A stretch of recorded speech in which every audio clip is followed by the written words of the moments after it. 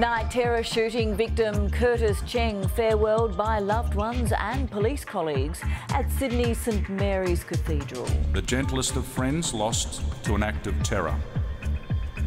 A man, the manner of whose death stands in the starkest contrast to the gentle, honourable way that he lived his life. Most wanted, the search for a father and son who shot at police continues near Wagga.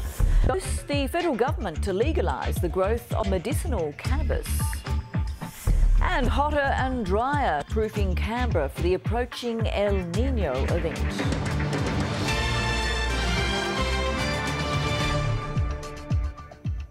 Good evening, Virginia Housiger with ABC News. He lived gently but